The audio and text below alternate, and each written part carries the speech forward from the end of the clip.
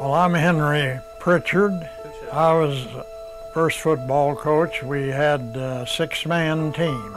Well, I coached basketball, six-man football, and baseball. I think I got the grand total of $200 a year for coaching all three sports. I just did it all, never thought anything about it.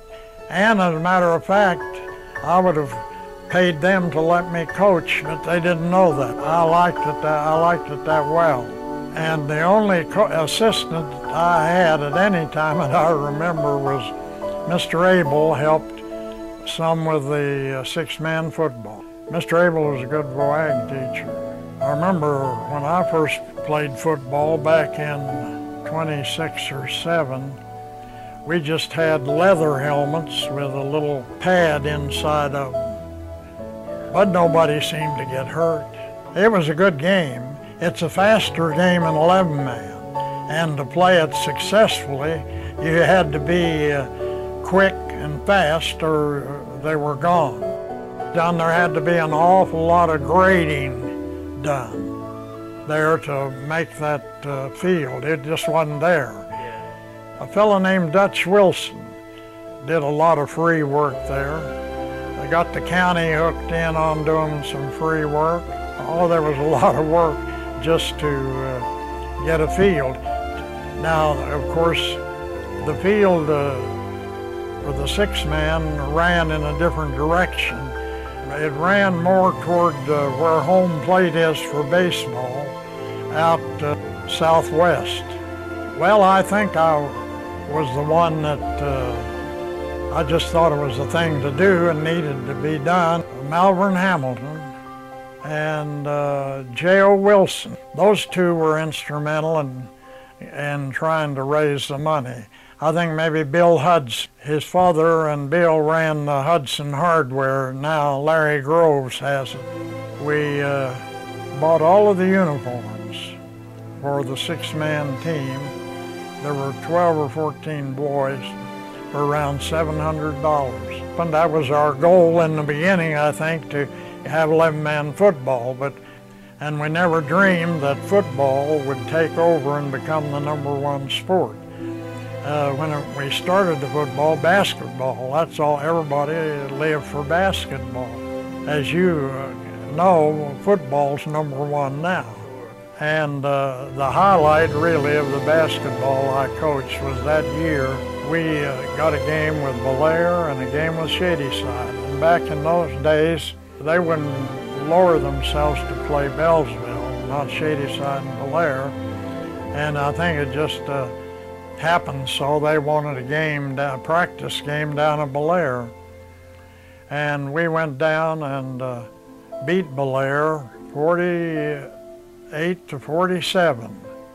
You didn't have high-scoring games then. And we went to Shadyside and beat them. Yes, the football took over just right away. Yeah. But we didn't have any stands or bleachers when we started, so it'd be difficult to estimate what kind of a crowd you'd have. And one of the best plays we had was for the quarterback to hand it off to another fellow to start like he's going to run. He'd stop, and then the quarterback would go out to receive a pass.